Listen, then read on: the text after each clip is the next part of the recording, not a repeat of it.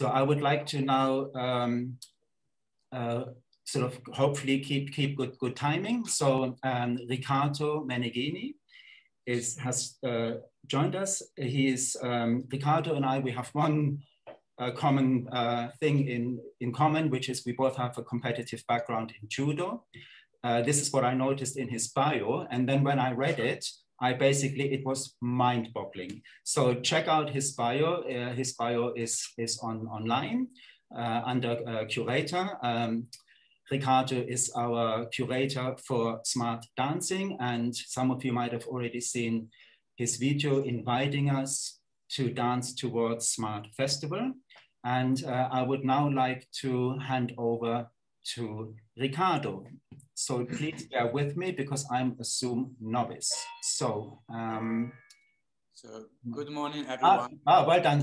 Zoom is magic. It does it automatically. Good morning, Riccardo. Good morning. I just would like to start with something similar to what you experienced with the video I posted at the beginning of the week. So I invite you to stand up, or if you feel more comfortable, to sit down in your chair. And we're gonna go through a little improv, connecting to our body, how our body relates with the space and with anything, thoughts, ideas, images that I'm gonna give it to you, just to wake up the senses. And then maybe we're gonna have a little chat, and then maybe at the end, we're gonna finish with a little dance.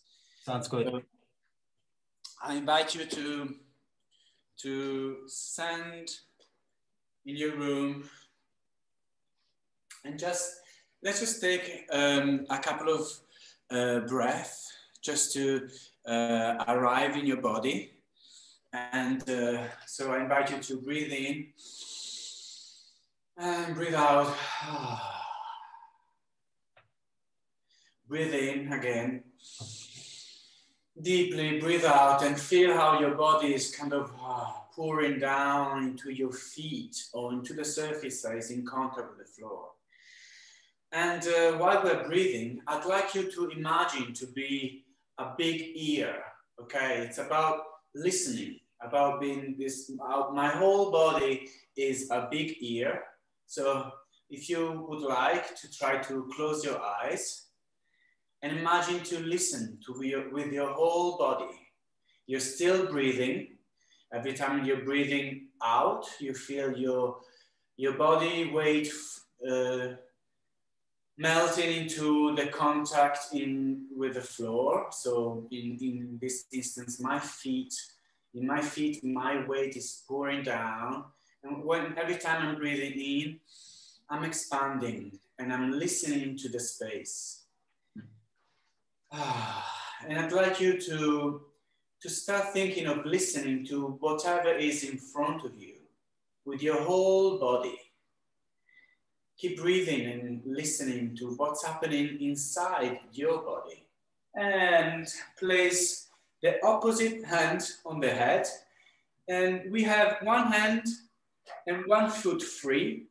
And we're going to do the same identical thing that we did before, rooting with one foot and with one hand. And the free leg and arm can be used as we are like balancing on a rope.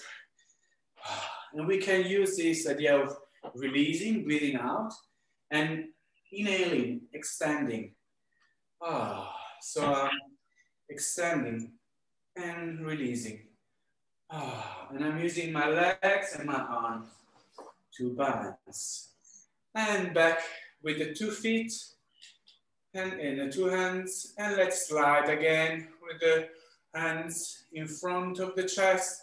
Maybe this time we can take it on the lower back, and we can even give a little rub to the lower back. Why not? Let's wake up our kidneys, our energy.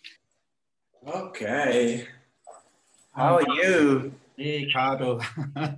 Right. Let me give you, I have some messages. Melissa, our curator of literature, said that she didn't have time to do the yoga this morning, and this is just perfect. What I can say is we were planning a 7-week run up to the festival. And of course, something happened as always in life, and we had to reset the festival, and we only had 3 weeks. So things were kind of hectic. So this actually helped me really to release some of the anxiety and some of the pressure. However, what I would say is my body is deteriorating. So watching you doing all these wonderful moves, all I feel is pain, right? So my first question is, how do you deal with pain when you're dancing? How do you deal with pain without dancing? Well, it's interesting. As you say, the body deteriorates. It's inevitable. And I'm turning 42 this year. And of course, I don't know, we all have limitations. And maybe my limitations are growing. So my knee, I know I cannot flex it and twist it anymore as I used to. But so you just work with your limitations. There is still so much that your body can do. And also, maybe sometimes we forget to take care of our body. What do you know that you need to stretch a little bit more?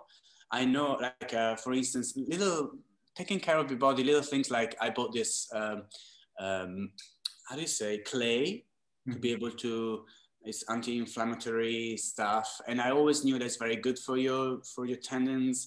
And so, you know, just little things, take care to massage, to put clay on it, to do that stretching that you know that's gonna be good for your body, or strengthen your core to be able to support your body. So sometimes we have to just give ourselves extra time to prepare, or afterwards to take care of. Okay, that sounds encouraging. Now, Riccardo, I have a question for you. It's related with the time we are living now. Do you think that the people are getting more interested in taking care of their own body and health?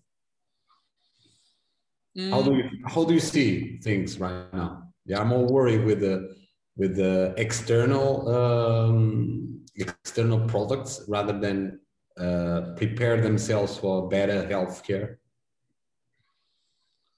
I don't know. I think people, with the first lockdown last year was an opportunity to slow down and to really see that actually to have time for themselves. It's good, and they could do things and take that time for themselves. But I think maybe at this moment, after a year into this, like I see for myself, it becomes harder to give yourself that time, even if you have a lot of time, because you need to go, I don't know, you need to be able to move also in space and meet people. I think that's for me, it's very important. But I don't know about people taking care of their bodies. You know, there are so many, I cannot answer for well, Riccardo, so this leads us to something which I've been sort of thinking since you showed up in my life, is how do you deal with lockdown? I mean, leading up to the half an hour to 10 o'clock, I'm not sure whether I managed to get it right, but I showed the dancing teaser, which you were going to take on stage with your dancing team to Freiburg in Switzerland, and I think you were going to go internationally. Now you're grounded. How do dancers deal with the fact that you're grounded now? How do you keep the spirit up? How do you keep your exercising? Well, so, you know, the code. For me, it's part of my routine. You know, for me, moving and taking care with my body and connecting, it's part of my routine. I also meditate a lot. I chant Nam-myoho Renge Kyo. I'm a Buddhist, so there's I try to structure my day in a way where there are important moments for my mind, my body, and then time to be active or not, or ready to be present. Okay, so if there are no further questions, again, Riccardo will be staying with us throughout the conference. So if you do have any questions, we can always follow up. And so the dancing stage is all yours, Riccardo. And again, if just for the audience, if you want to see Riccardo on stage in full screen mode, which I only figured out yesterday, there is like an icon, top right corner on the desktop, and you just change from view to speaker. Well, this is how it works in my setup, but there is an option on mobile device where you can basically go from gallery view, which looks like Muppet Show, to full stage view. Okay, the floor is over to you, Riccardo. And if you feel inspired to ask any other question, just pop it